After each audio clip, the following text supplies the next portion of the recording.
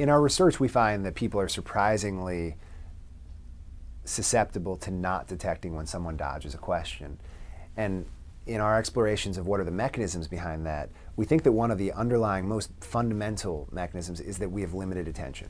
And there's been other research on this showing that asking people to watch a video and count the times a basketball is passed around makes them vulnerable to failing to detect a gorilla dancing across their line of sight.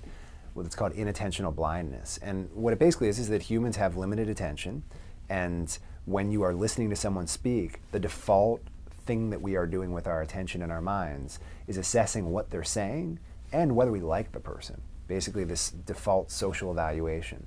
And so when someone is offering a question that is similar to what was asked, maybe you could make the stretch that it's related. I'm answering about healthcare, you asked about illegal drug use.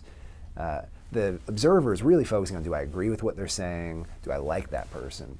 And it's an entirely different task to go backwards and say, he's answering this, is it related to what was asked? Is it related to what was asked? It requires a lot of cognitive energy.